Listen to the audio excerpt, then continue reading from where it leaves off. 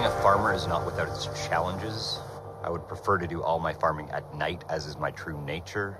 But as a half-pyre, I find I tend to get pretty tired around 2 a.m. Fortunately, my mortal side allows me to tolerate a certain amount of sunlight.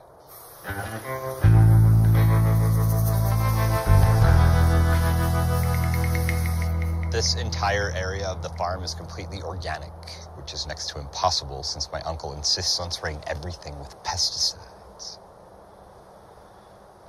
What in the hell, Trevor? I will not allow you to continue desecrating the land of my father and of my father's father.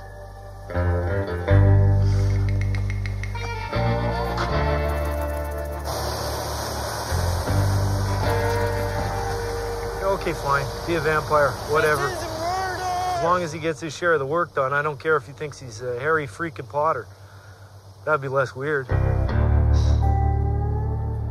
And now to reap the precious harvest.